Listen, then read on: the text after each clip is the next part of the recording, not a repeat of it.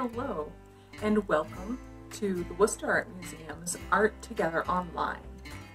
This week, we're going to be reading the book, The Paperbag Princess, before we head into the galleries and look at 3 pieces of art.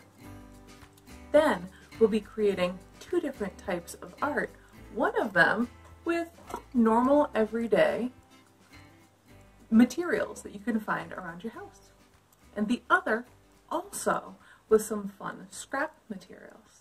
So let's go into our book first and start reading.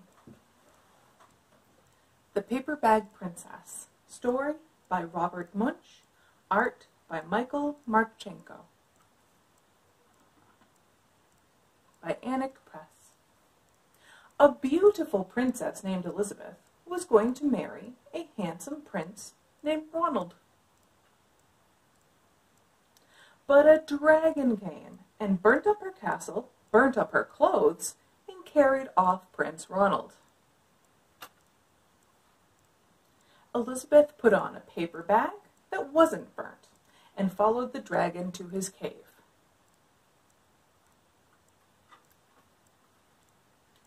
When she knocked, the dragon said, "Go away, I will eat you tomorrow." Wait, Elizabeth said. "Are you a fierce dragon?" "Oh, yes," said the dragon. "Can you burn up a forest?" said Elizabeth. The dragon took a deep breath and burnt up 50 forests. Roar! "Can you burn up 100 forests?" said Elizabeth. The dragon tried, but he had no fire left. "I bet you could fly around the whole world really fast," said Elizabeth. The dragon went around the world in 5 seconds. "Wow, do it again," said Elizabeth. The dragon went around the whole world, crashed, fell down, and went to sleep. Elizabeth shouted, "Hey, dragon!" He didn't wake up. Ronald came out and said, "Elizabeth, you are a mess. You have no shoes. You are wearing a paper bag. Come back and rescue me when you're dressed like a real princess." Elizabeth said, "Ronald, your hair is nice. You look like a prince, but you're a bum." And they didn't get married after all. This is a fun story because it sort of turns on its head the old classic story of a prince rescuing a beautiful princess. And in this case, the princess, Elizabeth, went through a lot of trouble to try to rescue the prince, and he didn't appreciate it because she wasn't wearing a pretty dress. Well, today we're going to head into the galleries and take a look at a few pieces of art that celebrate just being a strong person, no matter how you're dressed. So come on.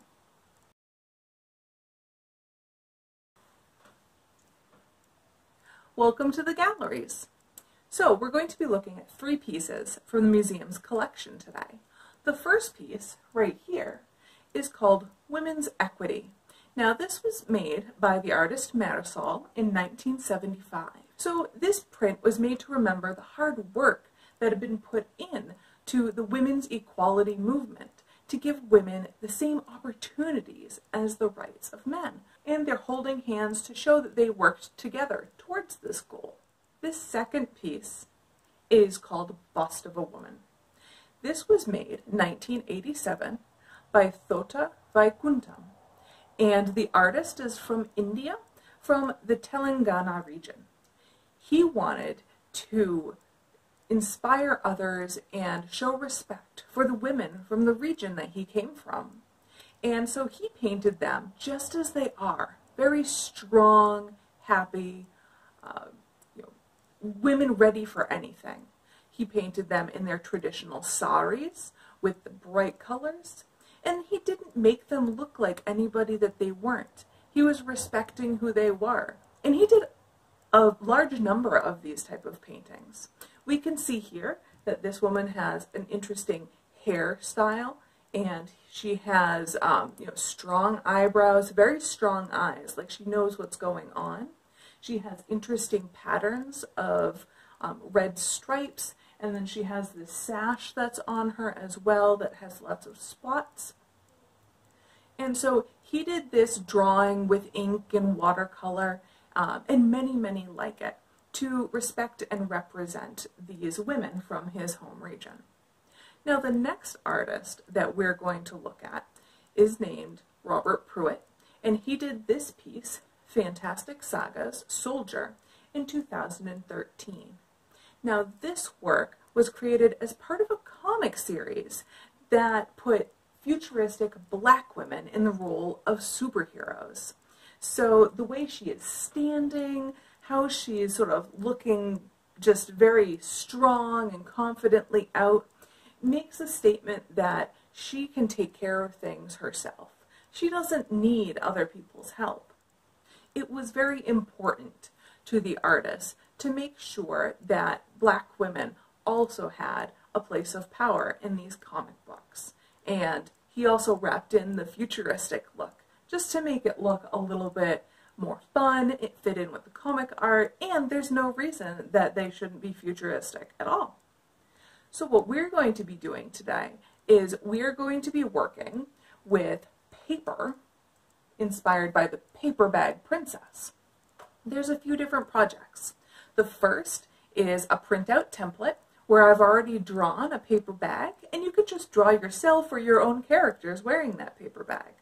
The second is going to be a little bit of a collage project where you can use some scrap paper to make your own paper fashion or armor, or perhaps costume.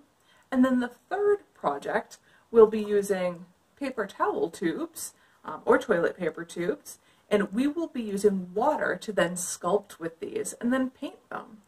So we'll transition. You'll see me work on 3 of the projects, and then I'll meet you back here after. For this first project, we've provided a template so that you can draw yourself and a friend in a paper bag, just like the Paperbag Princess. Be creative. You could be an astronaut, a lion tamer, a cowboy. You could even fight a dragon, just like Elizabeth did.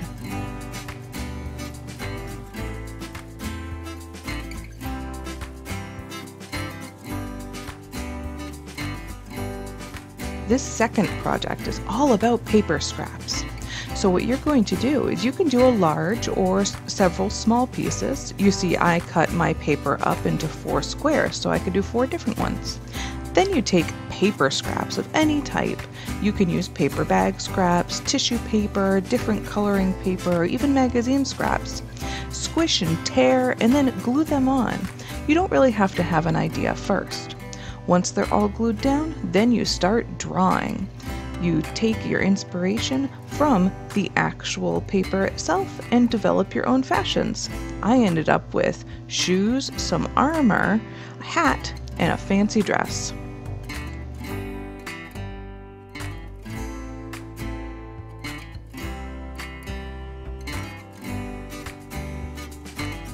This last project is particularly fun. You start out with paper towel or toilet paper tubes, and you end up with some funny, scrunchy, colorful faces. First, just cut your tubes if you need to be the right length, then get them wet. After they're wet, you don't want them too wet because they'll start to fall apart. You get to squish and squinch and pull. You can even cut to make them into different face shapes. Then you have to be patient and let them dry. Now, once they're dry, you get to decorate. I chose to paint mine, and I used acrylic paint because I had some on hand. You can also use markers, different types of paint. You could use crayons, oil pastels, anything you want. And don't forget, you can always add something else to it, like glitter, sequins, feathers, anything you want. Then, to display, you could either keep these individual, or you could hang them on a string, or you could even put them together as a little group. Just have fun with it.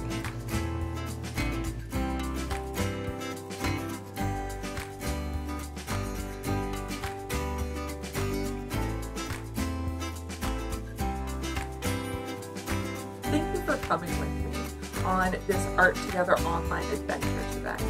My name is Liz. I'm so glad that you were spending time with me. To recap, we read Paperbag Princess.